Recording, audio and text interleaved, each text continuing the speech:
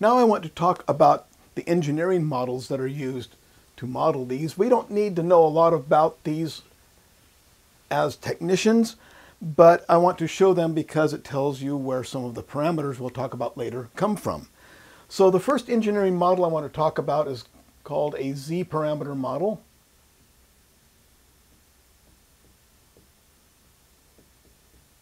So we start with our base circuit, which is going to have a resistor in series with a voltage source. So this is the base of the transistor here, and here is the emitter. And well, we'll just look at this and unconfuse that in a second. Here is another similar circuit, which represents the collector circuit. Now this should look pretty familiar. These Z parameters are based on Thevenin's theorem.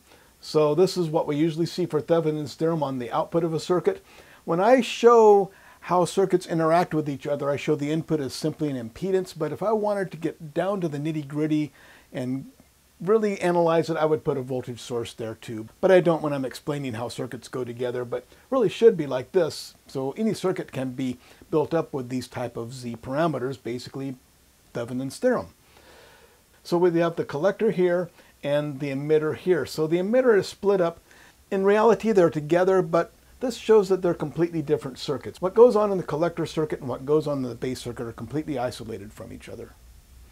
So what is this voltage and what's that resistance? Well, they're governed by formulas that tell us what this voltage will be based on what's going on in the input. So if I put a voltage source out here, such as a real circuit, how much current am I going to have? Well, that current's going to depend now on what this resistor is and what this voltage is. And they change. And there's formulas that calculate how they change, and they change based on what's going on over here. And I'm not going to go any deeper into that, just to say that it does happen.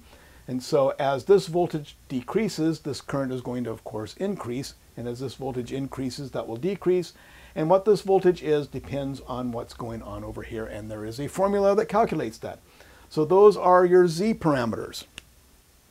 Likewise, there are Y parameters or admittance parameters. So Z parameters are our impedance parameters, and our Y parameters are our admittance parameters.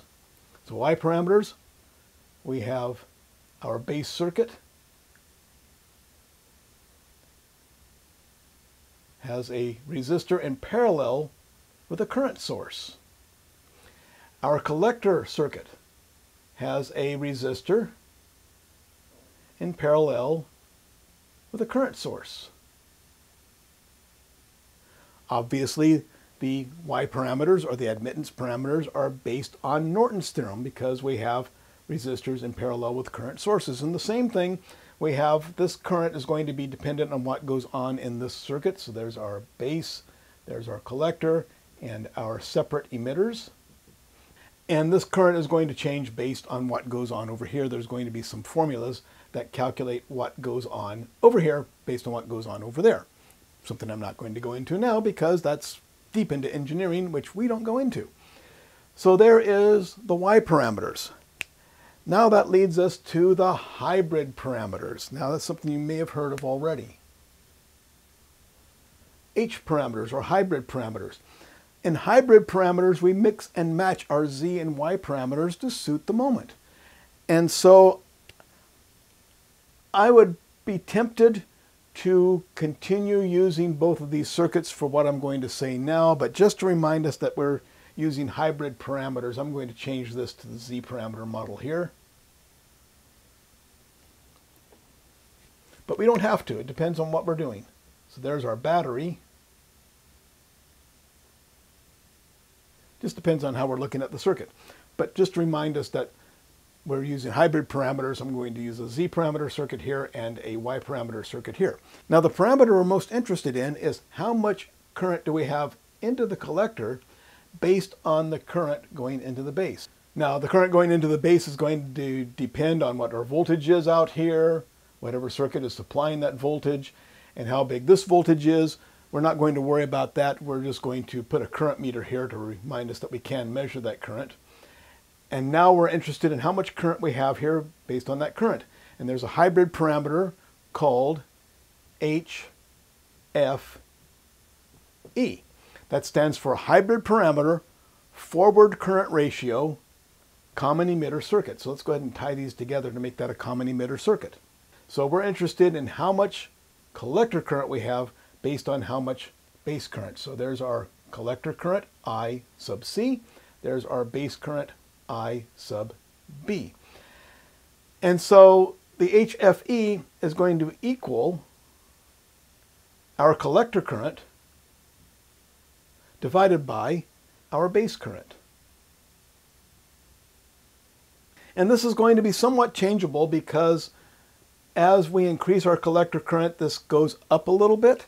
So it's going to be specified at different amounts of collector current. Some data sheets will show 2 different collector currents. Some will show 5 or 6 different collector currents and show you the HFEs for those different collector currents. But that is the most important parameter of the transistor. What is our collector current based on our base current? So if we want to know our collector current, I sub C, is going to equal our base current, I sub B, times, let's get this out of the way, HFE. Let's move it over here. There we go. So our collector current is going to be our base current times our HFE. That's usually expressed backwards, but you know, multiplication is commutative, so it doesn't matter, but you usually see it drawn like this. IC is equal to HFE IB. So using that formula, we can determine our collector current based on our base current. Also notice that these are capital letters. So HFE, uppercase letters, is our DC specification. However, remember that this changes with our collector current. So as our collector current goes up, there's a slight change. So if this is an alternating current, let's say what's going in here is alternating current, so the current's going up and down and up and down, that means our HFE is changing slightly as our current goes up, our collector current goes up, our HFE goes up just a little bit. As our base current goes down, our collector current goes down and our HFE goes down a little bit. So there's a slight difference between our DC parameters and our AC parameters. Not much, but enough that there's a different specification. So if we have H, little f, little e, lowercase letters, that's going to be our AC parameters. These are sometimes called the small signal parameters and those the large signal parameters. So uppercase letters, DC, lowercase letters, AC. This is also known as beta. There's the Greek letter beta.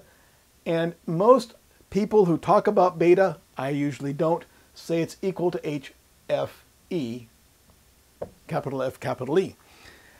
However, there are other people who say it's not. They say there's differences, and I'm not going to say what those differences are. There's 2 or 3 different theories about what beta actually means. Almost always someone says beta, they mean HFE, but they might not.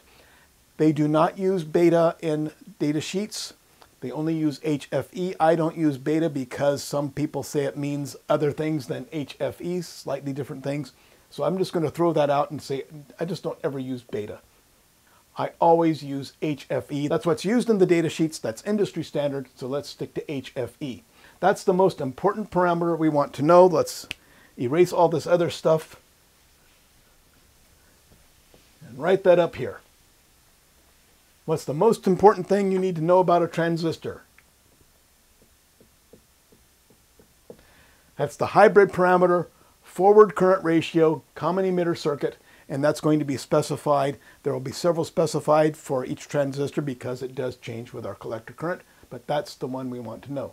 Now, while I've got this up here, I want to talk about another one because it will come up, and that's this guy right here. That resistor sort of represents a parameter called HOE. And notice it's lowercase letters, so it's not really alternating current, but it's a dynamic. It's specified over a certain range of collector currents.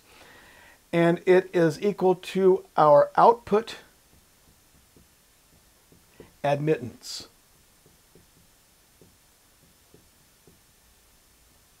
And of course, admittance is the reciprocal of impedance. And so we represent it as a resistor, but in reality it should be a resistor, a capacitor, and an inductor, because in reality those all exist. We just don't talk about them much because they're pretty small at low frequencies. But admittance is the reciprocal of impedance. And so that resistor is equal to, let's get this out of the way here, that resistor is equal to the reciprocal of HOE. Some places will say that resistor is equal to HOE. That's incorrect. It is actually the reciprocal of HOE, HOE being the output admittance. And later on we will see the effect of HOE when we look deeper into how this transistor works.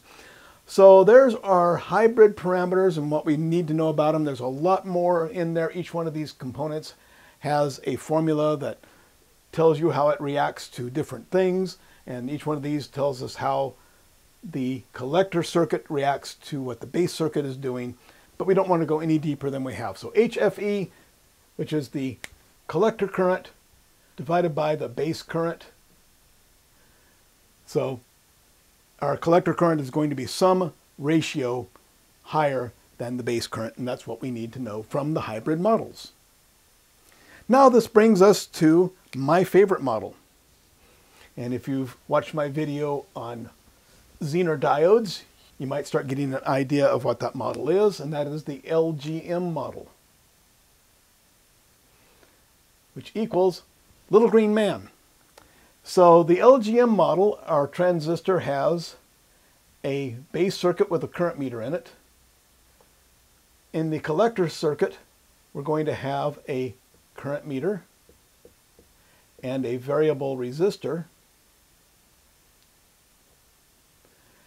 And we'll leave them disconnected now, but for the moment, let's put our little green man in here because he has a very important job. He controls the resistance of this variable resistor, but he has to keep an eye on these two current meters.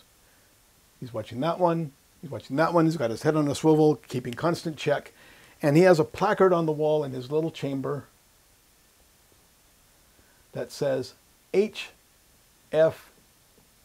and that's going to have a number on it. Let's make it 10 for this particular demonstration. HFE equals 10. It can be anywhere from 5 to 100 or maybe even 300 depending on the transistor and the actual conditions. So we have a variable resistor controlled by a little green man who has instructions to make sure that the collector current, I sub C, is HFE times the base current, I sub B. So if he sees a base current of 1 milliamp, what's he going to do? He is going to adjust his resistor until he sees a collector current of 10 milliamps. Does he know what that resistance is? Doesn't need to know. He just turns the knob until he sees that this current meter has 10 times the current of that current meter, assuming that the HFE is 10. And of course, then if we increase this to 2 milliamps, then he's going to have to decrease his resistance to increase the collector current to make that 20 milliamps. So that's the little green man model, which gives us a more practical view of how a transistor works. I'm going to make this a little more complicated down the road, but basically that's what we need to know, is that the transistor acts like a variable resistor, and as our base current goes up, that resistance has to go down to increase our collector current, and the intelligence that controls it, the little green man, is going to make sure that the collector current is HFE times the base current.